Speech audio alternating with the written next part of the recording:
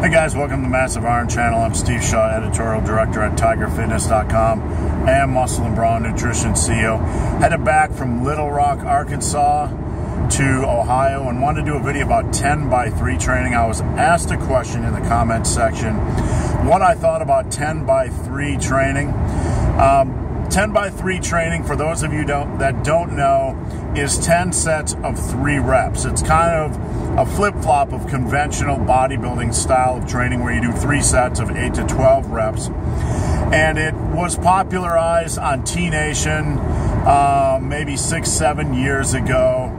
I forget the author's name. He was a bigger named author. He's done a lot of workouts at T-Nation. Excuse me for getting his name, but it's not important. It's just a set and rep scheme. So, somebody asked me if what I thought of the 10 by 3 set and rep scheme. Well, here's the thing. Is it a viable form of training? Yes, it is. Will it yield results? Yes, it is. It's good for strength, and it's good for hypertrophy, in my opinion, if you keep a tight rest between sets. I don't like to do 10 sets and stretch out the rest between sets. I believe if you keep it to 45 to 60 seconds between sets, it's a little bit better for hypertrophy in my mind. You get a little bit of cumulative fatigue, etc. Are there downsides to this style of training? Absolutely. Now, generally, I typically advocate about 16 to upwards of 22 sets max per training session, depending on your style of training.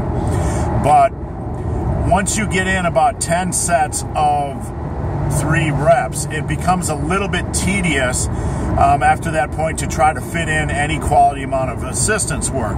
So that's one of the downsides, I feel, or one of the negatives or cons of this style of training.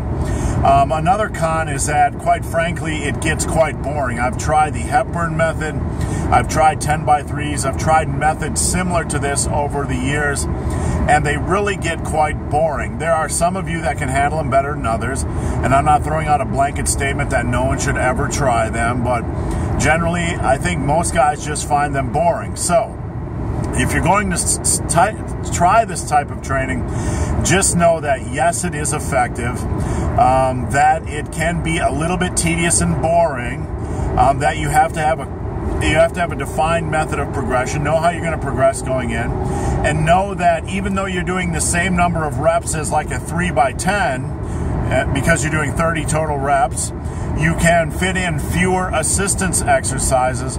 So therefore, if you ask me, a program like 10 by 3 just isn't as quality for that reason, because I want to be able to get in my assistance exercises. I want a little bit of variation.